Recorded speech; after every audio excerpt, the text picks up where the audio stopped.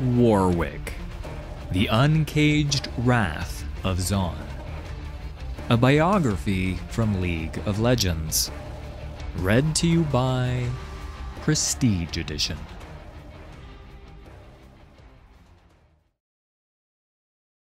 Warwick is a monster who hunts the gray alleys of Zon. Transformed by agonizing experiments, his body is fused with an intricate system of chambers and pumps, machinery filling his veins with alchemical rage.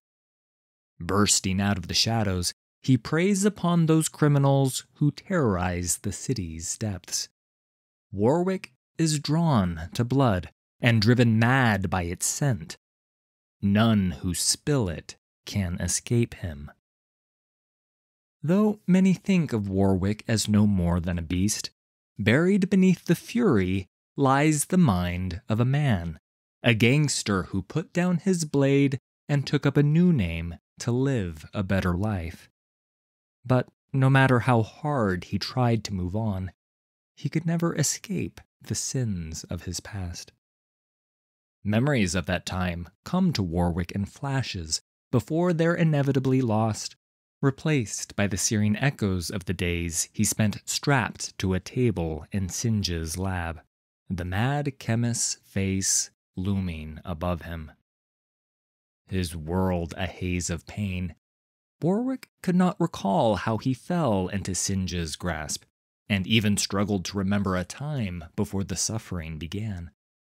The scientist patiently carved into him, installing pumps and hoses to inject chemicals into his veins, seeking what an alchemist always seeks: transmutation. Singed would reveal his subject's true nature, the deadly beast hidden within a good man. The chemicals pumped into Warwick's veins boosted his healing, allowing Singed to gradually and painfully reshape the man. When his hand was severed in the course of the experiment, Singed was able to reattach it, augmenting it with powerful pneumatic claws, and bringing Warwick ever closer to his true potential. A chemical chamber was installed on Warwick's back and integrated with his nervous system. Whenever he felt rage or hate or fear, it would drive liquid fury deeper into his veins, fully awakening the beast within. He was forced to endure it all, every cut of the mad chemist's scalpel. Pain, Singed assured his subject, was necessary. It would prove to be the great catalyst of his transformation. Though the chemicals enabled Warwick's body to heal through most of the physical damage, his mind was shattered by the unending agony. Warwick struggled to recall a single memory from his past.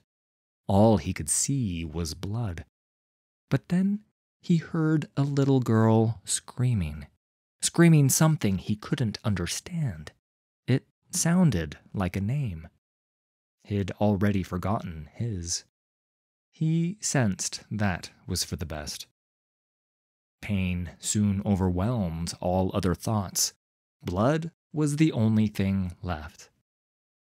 Though his body and mind were broken after weeks on the slab, Warwick stubbornly resisted the chemicals transmuting him. Toxins leaked from his eyes in place of tears. He coughed up gobs of caustic phlegm that sizzled against his chest before burning shallow holes in the floor of the lab. Restrained against the cold steel of the table, Warwick writhed in agony for hours on end, until his body finally gave out. With the untimely death of his subject, Singed disposed of the corpse in a charnel pit deep in Zon's sump before turning his mind to the next experiment. But death proved to be the true catalyst needed for Warwick's transformation. As he lay cooling atop the pile of corpses, the chemicals could finally complete their work. The chamber on his back began to pump. His body contorted unnaturally, bones bending and snapping, teeth growing, sinews tearing and then healing with a faint alchemical glow. Dead flesh replaced by something new and powerful. By the time his heart started beating once again, the man Warwick had been and the lives he had lived were gone. He awoke to hunger. Everything hurt. Only one thing mattered. He needed blood. First, it was the blood of a nearby sump scrapper rooting through the charnel pile, and then a priestess of the glorious evolved seeking a member of her flock. Then a Piltovan apprentice taking a shortcut, and a filter-faced merchant avoiding a gang, and a dram dealer, and a tallyman, and a chempunk. He set up a den not far from a place that itched at the back of his now animal mind. There he continued the slaughter, not caring who fell to his claws. So long as blood dripped from gnashing teeth, he would feel nothing but a smear of red on his conscience, the hunger in his gut overwhelming any concern for his random victims. Yet, even as he surrendered to the beast, glimpses of his past began to haunt him. He saw a bearded man reflected in the eyes of a beggar as he tore out his throat. The other man looked somber, somehow familiar. There were scars on his arms. Sometimes, as he fed in dark alleys on stray gangers, the flash of knives would remind him of an old blade covered in blood. Blood passing from the blade to his hands. From his hands to everything he touched. Sometimes he remembered the girl again. And still there was blood. It had always been there, he realized, his entire life, and nothing he did could wash it off.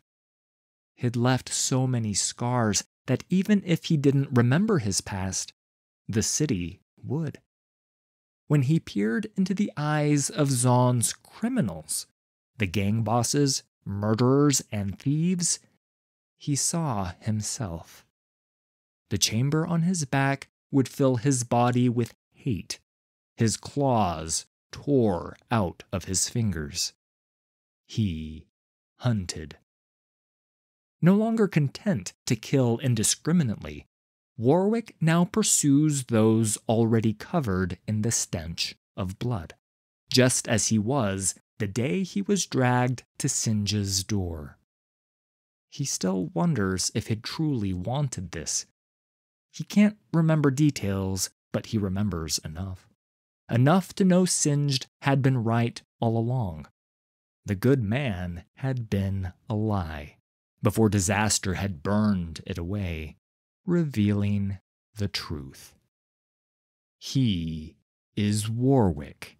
He is a killer. And there are so many killers to hunt.